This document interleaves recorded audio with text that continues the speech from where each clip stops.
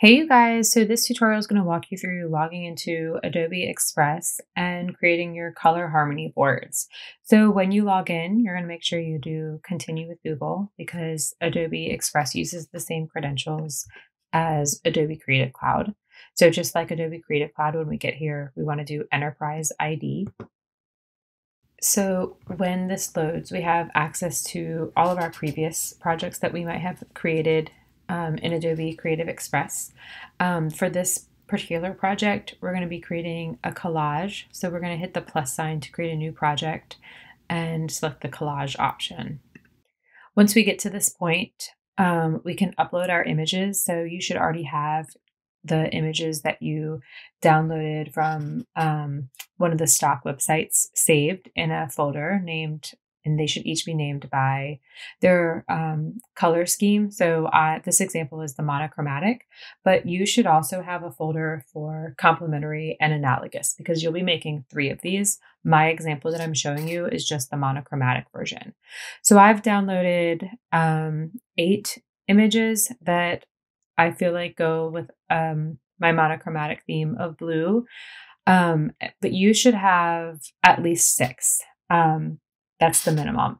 So, and sometimes downloading a lot more or more at least than you need is a good idea. And I'll show you why in just a second. So I'm going to select all of these. So to select them, I can click below and drag upward. I can also click the first one, hold down Shift on my keyboard and select the last one. That will select all of them. And then click open. Adobe Express will give us this preview of uploads here to kind of show us the images that we're uploading. At this point, we can do a little bit of quick editing before we're committed to a collage. So this is showing my 8 images. If I decide now that I'm looking at them all together that some of them don't go, and immediately I notice that these 2 are kind of more of a green blue than a blue blue. So I can hit the trash can. That will remove them from the collage. If I decide I want to upload additional images or I want to put something back that I accidentally deleted, I can go back to upload and select another image and it will add it back in here. All right, I'm actually going to get rid of that one though. So I'm going to stick with my 6 and I'm going to hit next. And here Adobe Express is giving us the choice to enter a size. We're going to make these 5 by 8. So we're going to click custom. And if I click 5 by 8, you'll notice that it gives me a red warning because it's lower than the range of pixels. We want to make sure we do 5 by 8 inches. So we're going to come over to the units, drop down here and select IN for inches and then re-enter. And I'm actually going to change this now to 8 inches wide by 5 inches high. And if I wanted to flip-flop that, I can click these arrows here, but I'm going to stick with my 8 inches wide, 5 inches high and click next. So now Adobe Express is going to generate the collage based on the images that I uploaded, as well as the size that I entered for the custom size. This can take a little bit of time just because it's organizing and resizing the images to figure out how to fit them in the space that you've designated the best. So we just wait. All right, and here we go. So Adobe Express, as you know, because you've probably been in here before, gives you lots of suggestions on what you might want to create. We're actually going to ignore that for now, so I'm going to close it.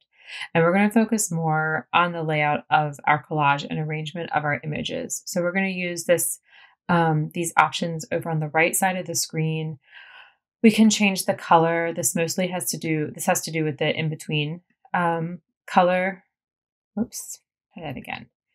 So this is like the in-between where we can see these lines, the grid lines that are dividing the photos. So this created a color scheme, a monochrome color scheme based on the monochrome images that I have uploaded. So when you upload your analogous and your complementary color collages, you'll notice that this almost creates an additional color scheme for you based on those colors. We can click shuffle and that will kind of shuffle through the colors that they feel like goes best with our images. I actually prefer the white grid lines. I think that gives it a cleaner look.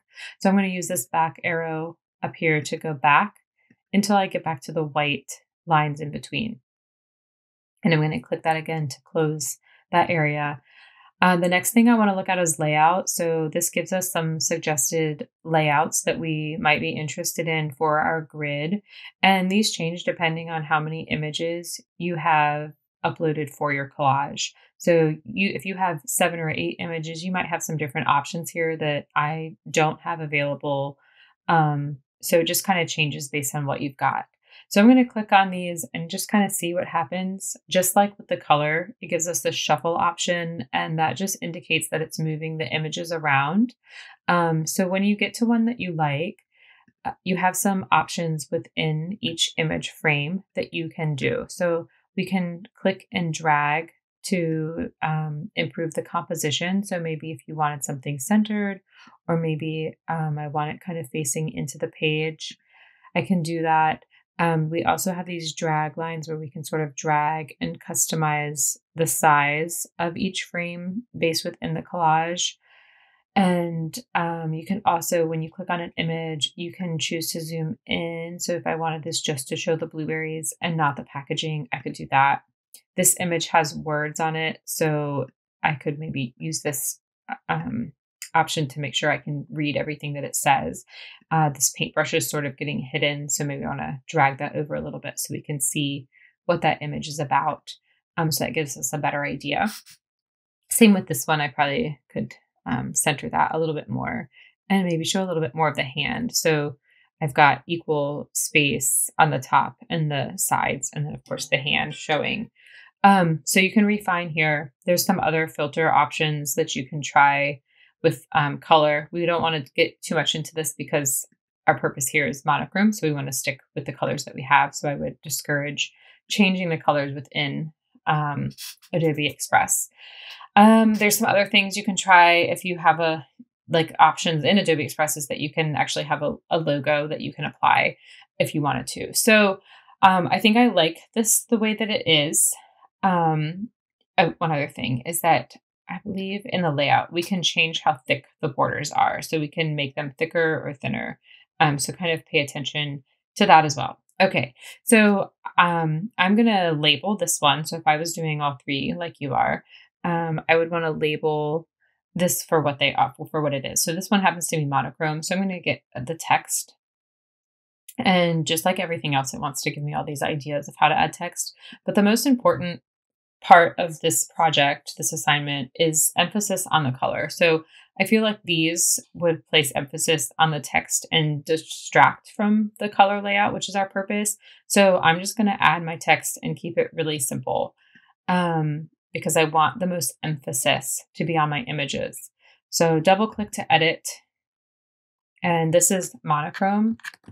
So I'm going to type in monochrome here. And then I've got some options where I can change the color. I'm going to stick with white because I want that clean look, so it's not distracting from my images. So I'm going to make that a crisp white. I can change the font style. Looks like it's having some loading issues, but I can change the font style once this finishes loading. Some other things that I can change are the size. I can change if it's centered, left or right justified. We can put it in a shape. This is another one that can quickly get distracting. So when we click on it, we've got some choices here of what to do. And you can see how quickly distracting they become. That obviously, I would not understand what you were trying to show me here if you chose that option. So I'm going to stick to something really simple, just this highlighted version. And then even with this, we can select what color is highlighting it in the background. So I'm going to go to this blue that I feel like goes best with the blues in my images to continue with my my monochrome color scheme. So I'm going to make this small, again, emphasis on the images, not on the text. And I'm going to actually put it right over here to the side, sort of placed, I think, within this one. Ideally, I would like it to just jump onto that brick, but we'll stick to it right there. So now I've got my image how I like it. I took some time to consider my layout. I adjusted some settings to zoom in and out, specifically on the blueberries. I played with some other things to really get it how I like it. And now it's time to save this. So this project gets saved just like all of our other projects in here. So get used to this naming scheme. So first initial, last name, hyphen, your block. I'm going to use A1 as my example. This project would be, I'm just going to name it Color Harmony. Actually, take that back. We're going to name it Harmony Board. And this one is the first one, and it's monochrome, but we're going to just do O1, and then our next one will be O2 and O3. So I've got that named correctly, and now I'm ready to download it so that I can submit it to Canvas.